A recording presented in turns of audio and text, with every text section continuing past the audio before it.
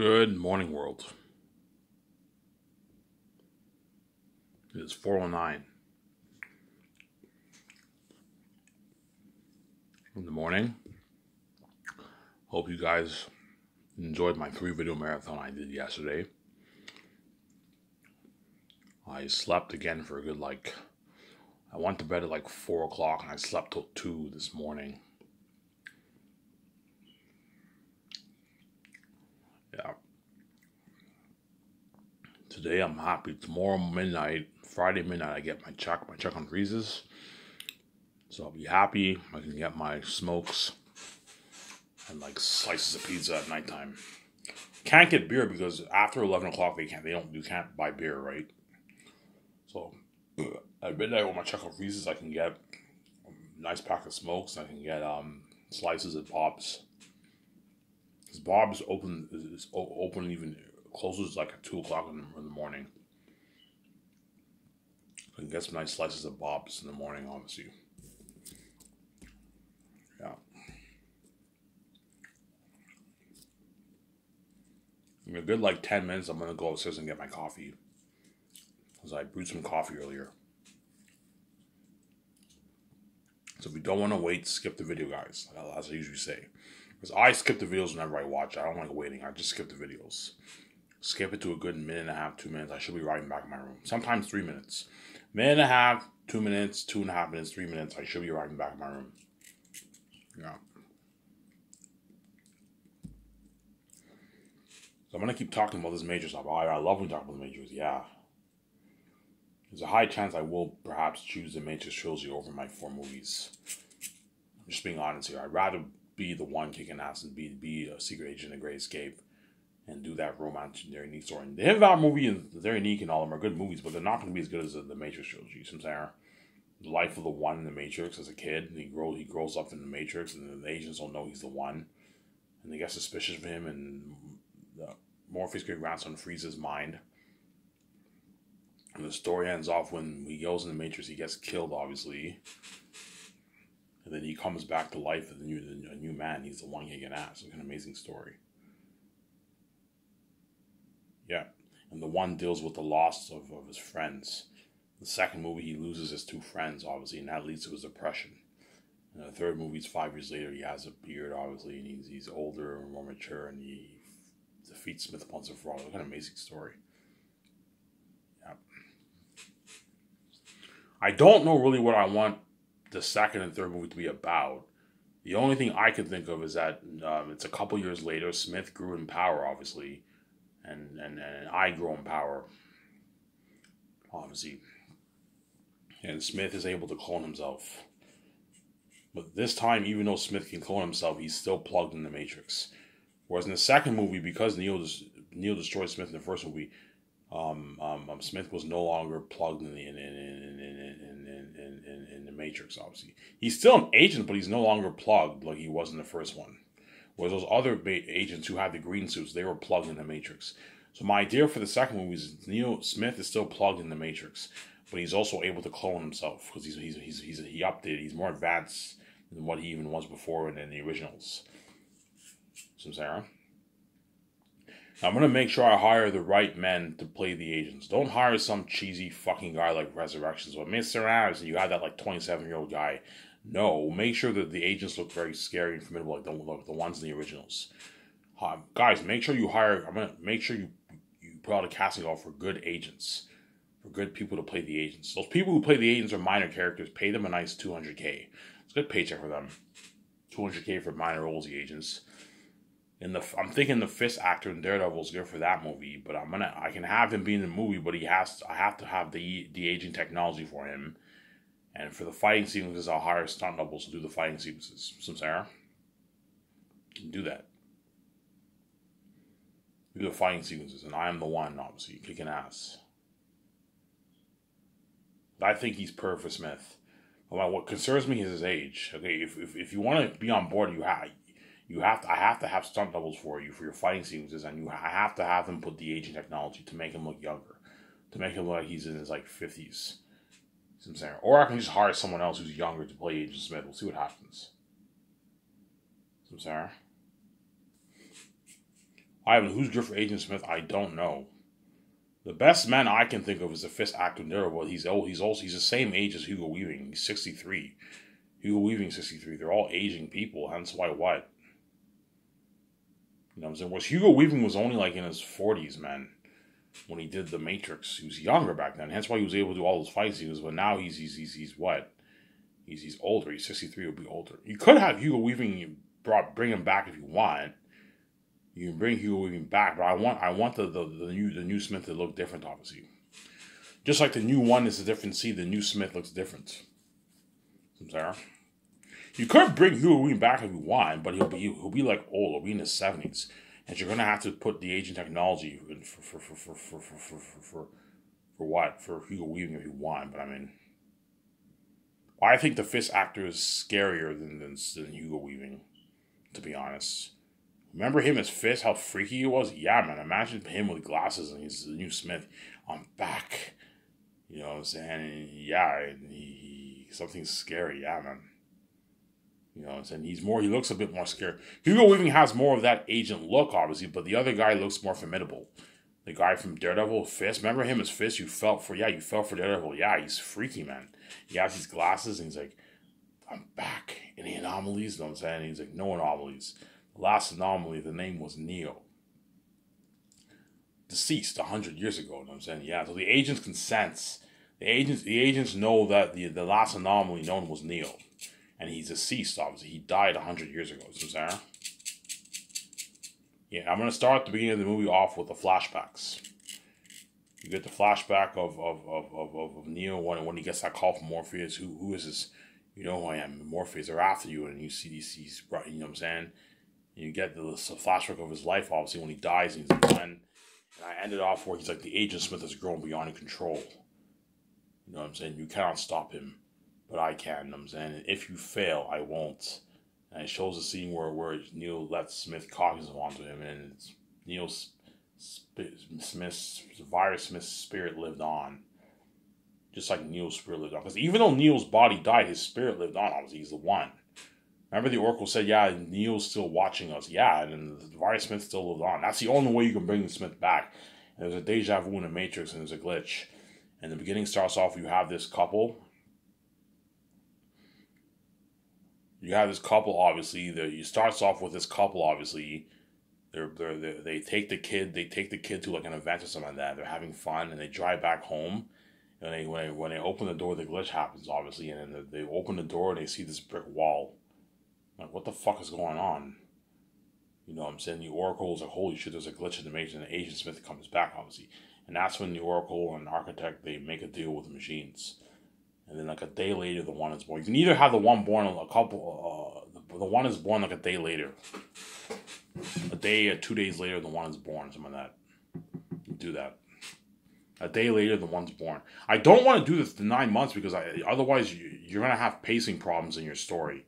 There's a saying, whenever you write a story, you have to keep the story pacing. You can't drag it on for too long. Otherwise, the fans can get bored. And so pacing is key, man. You need to keep the story pacing. And I know how to keep the story pacing because I have a creative gift. I know how to tell a good story. You might say in Spoken Suit, I mean, yeah, Ivan knows how to keep the story pacing. Yes, I know how to keep the story pacing. Always do your best to try and make every scene, every dialogue, every scene of your book or your movie interesting. That way you keep the story pacing and you keep the reader hooked.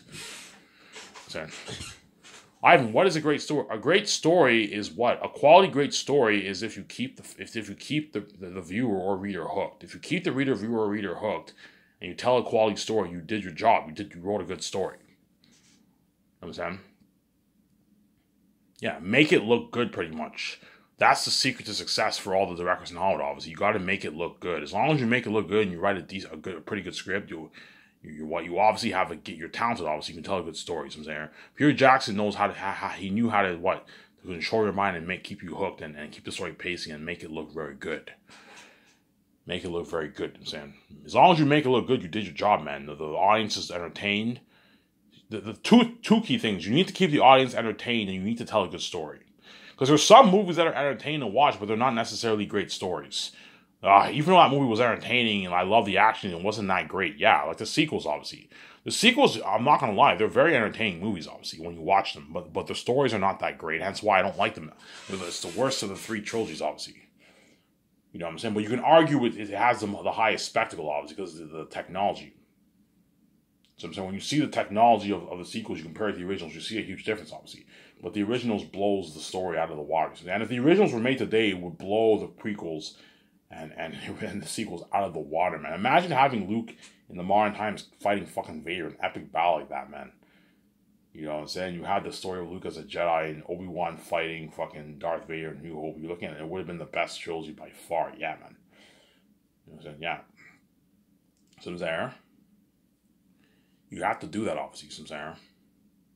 Because I have the gift, I know how to keep you hooked, and I know how to tell an entertaining story, and I know how to tell a good story because I'm born with a gift. I already know how I want the beginning of my Matrix movie to start, man. I have like all these like pictures in my mind. You know what I'm saying? Yeah.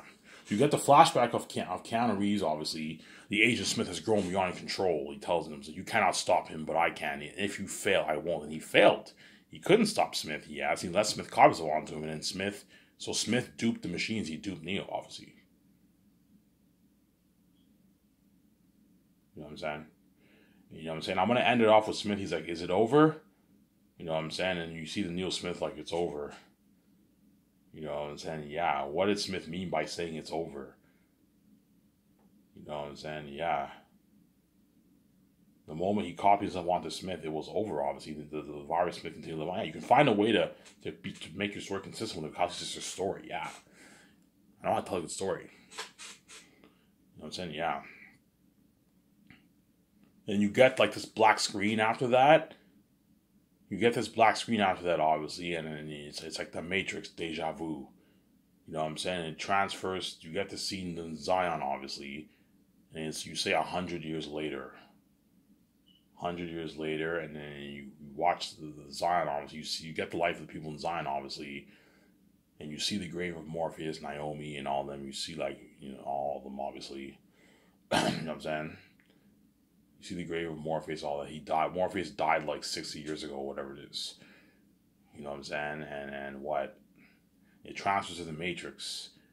It's like 100 years later in the Matrix. You know what I'm saying? And it transfers to, you get these kids, you get like a family, they're at some event or carnival, and they go to the apartment and the glitch happens, and then when they open their door, they see the brick wall. Like, what the fuck is going on? Because a glitch happened in the Matrix, obviously. And when that happens, you see other people around the apartments reacting the same way. You get this glitch in the apartment. Like, what the fuck is going on? Deja vu. There's a glitch in the Matrix. And that's when Agent Smith comes back. He gets electricity. The programmed virus forms in human form. You get this green code that forms the body of Agent Smith. But Agent Smith is formed in full adult human form. Whereas the one is actually formed as a baby, obviously, because the one is human. You know what I'm saying? The one has a birth, obviously, he's born as a baby, whereas the agents are not born as babies. Because they're programmed sentinels, they're not humans. They're not human at all. Smith looks human, but he's not human. He's a program. He's a program of virus. You know what I'm saying? And agents come in 3s or 4. You can have the agents come in 4s if you want. Something changed this time. The agents came in 4s. You have Smith and 3 agents behind him. You know what I'm saying? And you get the 3 agents forming, and they clinch their fist. You get this scary music. You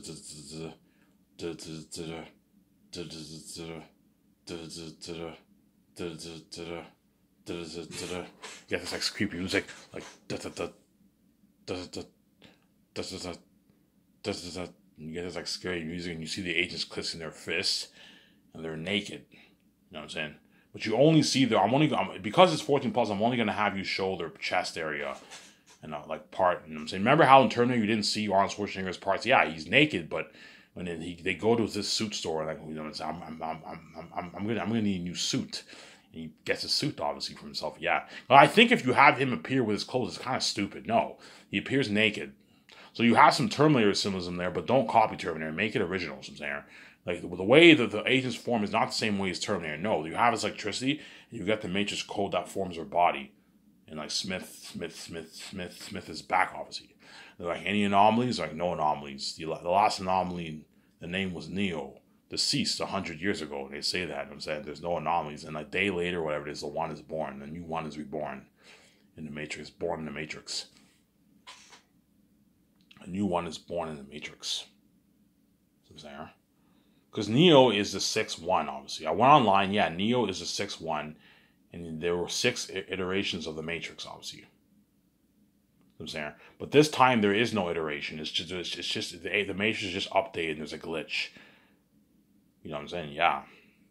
Now I am the lucky one who was meant to really to defeat Smith once and for all. Neo was not lucky. He died. Obviously, he sacrificed himself to save Zion. He couldn't defeat Smith, and he obviously wasn't the lucky one. I'm the lucky. He lost the love of his life. Whereas I am the lucky one. So I'm saying I do not lose the love of my life. I do not lose my friends like Morpheus' great grandson, Mike B. Jordan. I don't lose any of those guys. I lose like 2 friends. Obviously, 2 friends, obviously, at a price, obviously. You know what I'm saying?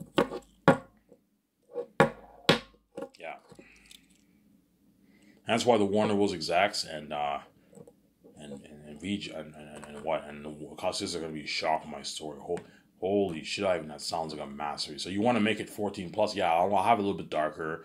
The agents are a bit scary. You think of something kind of like Terminator. I'm like, yeah. The agents come back. You get this like Terminator vibe. But it's not Terminator. It's like Matrix, but like you have some similarities.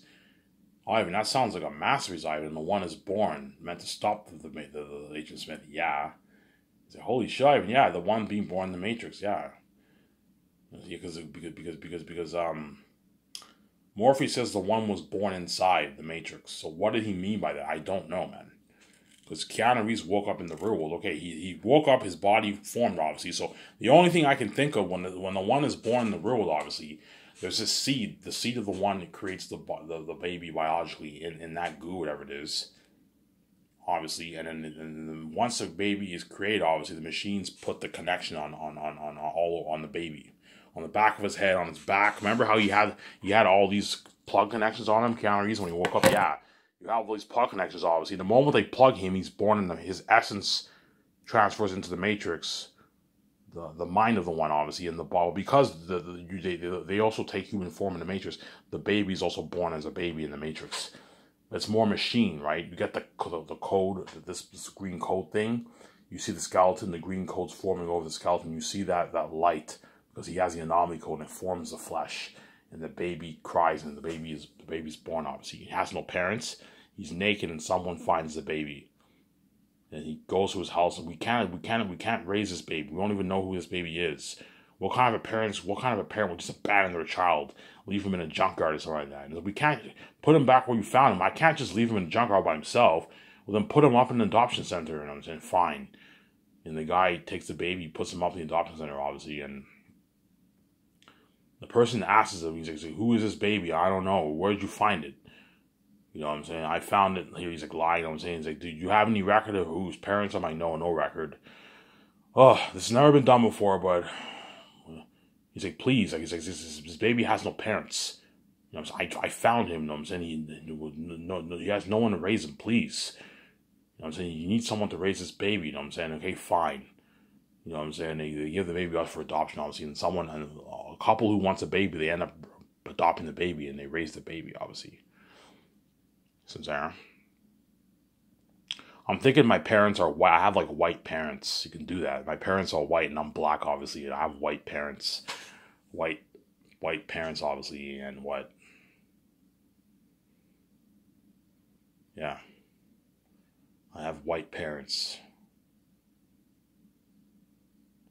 Obviously, yeah, man. White parents. And they adopt me. Imagine telling that story on a big screen, man. Looking at a masterpiece, man. On 8K Blu-ray, too. Because don't forget, I'm making my Matrix movies, guys, for like $660 million. And you're looking at unheard of technology, man. Like something better than even the originals for technology. Yeah, man. Think of action scenes as better than what you got for the original Matrix. And think of technology better. Like the world building of the Matrix, the world building of the Zion. Zion looks updated because it's 100 years later. And the Matrix also looks updated because it's 100 years later, obviously.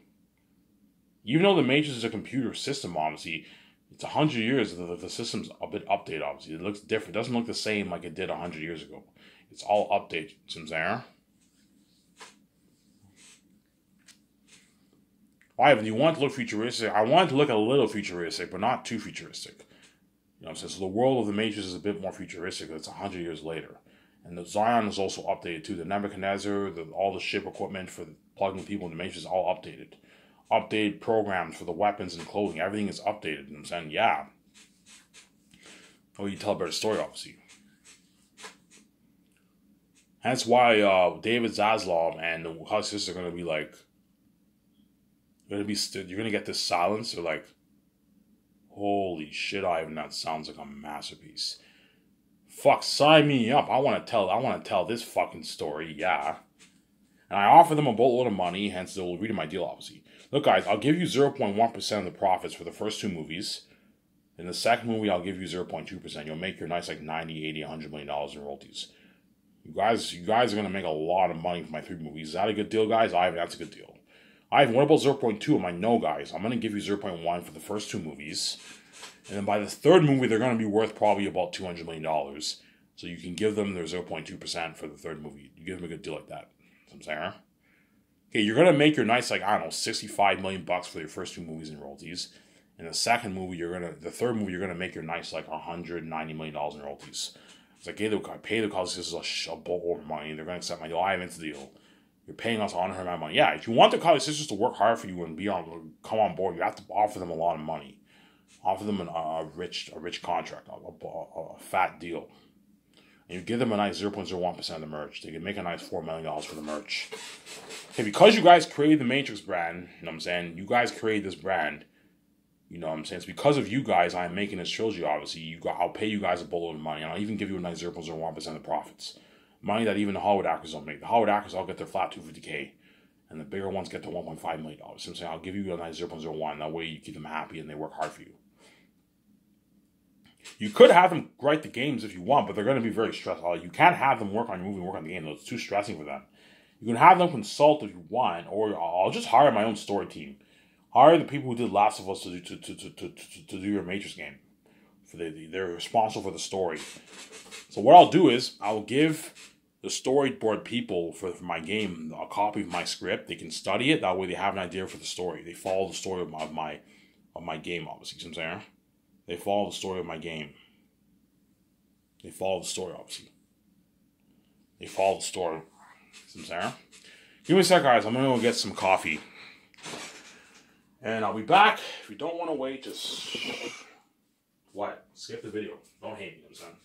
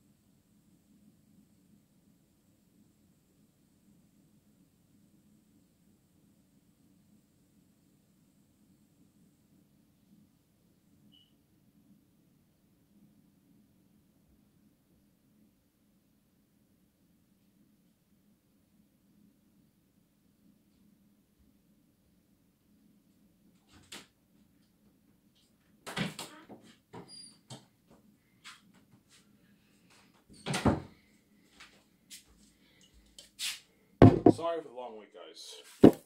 You guys waited a good, like, I don't know, 4 minutes. Yeah, skip the video if you don't want to wait. I had to use the bathroom. I had to take a leak. And I went upstairs and I got my coffee. Yeah. So yeah. So before I talk about the Matrix deal, as usual with Warner Bros. Obviously, I'm going to talk about Rad here. So when I have that talk with VJ, and if I decide to start a game division for my games, which Rad already knows, which I most likely will, high chance I change my mind. I want to make games, man. If as long as Rad plays the game, I want to make a game, and I want to get that unheard of Unreal Engine experience for my Zanes game and especially my Matrix game. Remember that Unreal Engine technology that Epix 5 created? The demo rule they did? Yeah, think of technology like that for my Matrix game, guys.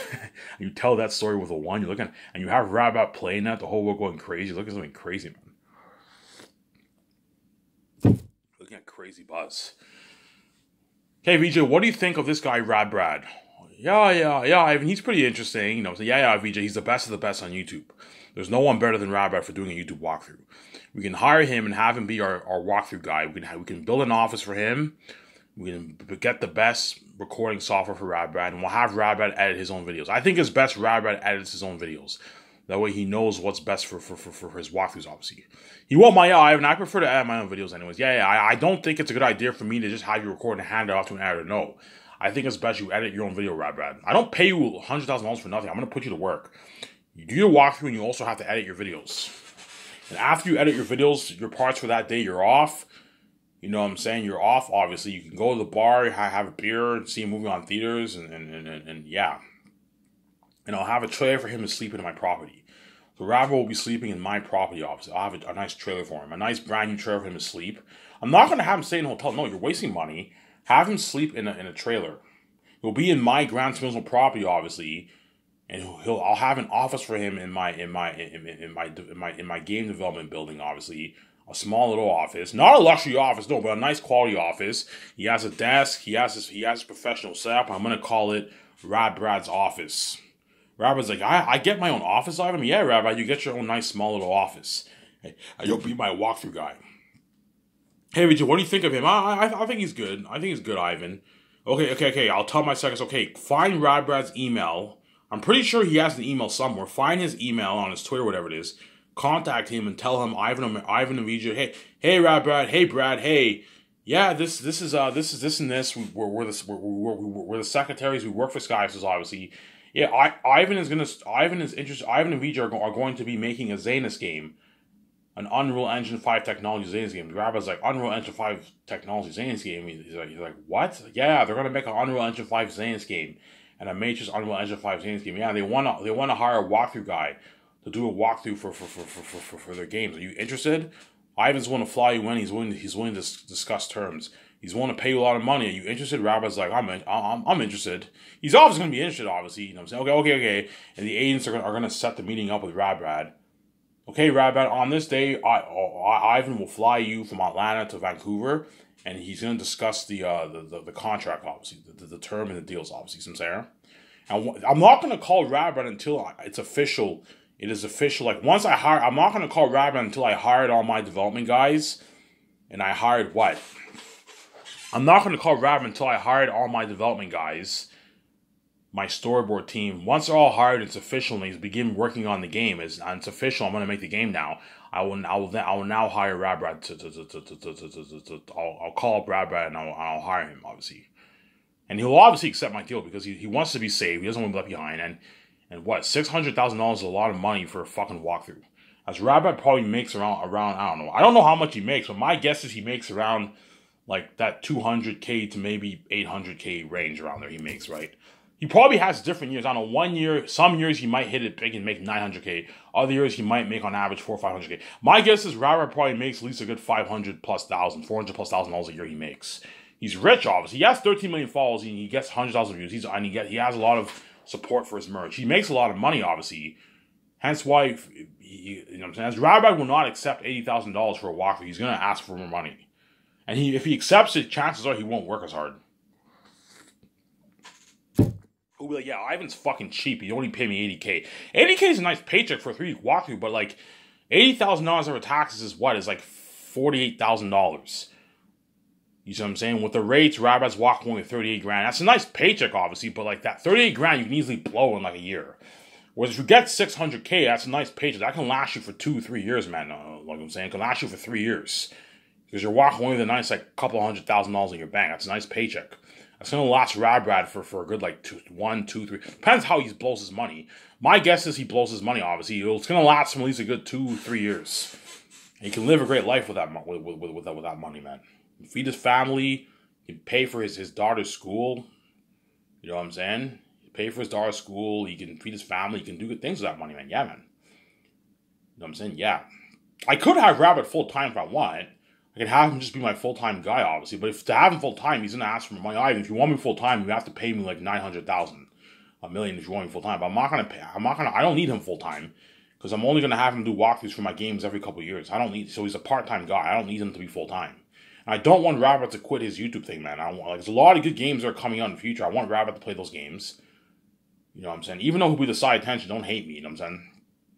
I want Rabbit to play those games, obviously. Hence why, okay, Rabbit, I'll have you be a part-time guy, and you can still do your YouTube thing full-time, but I'll have you be part-time. I'll fly to Vancouver. I'll have my professional game recording set up for you, and you record your videos, you edit it, and once you're done filming the game and you edit all your videos, you upload them, obviously, you can what? I can end it off with a party, and I can fly you back home. Fly you back home, and you can do your YouTube thing and spend time with your family, obviously. Show my camera here.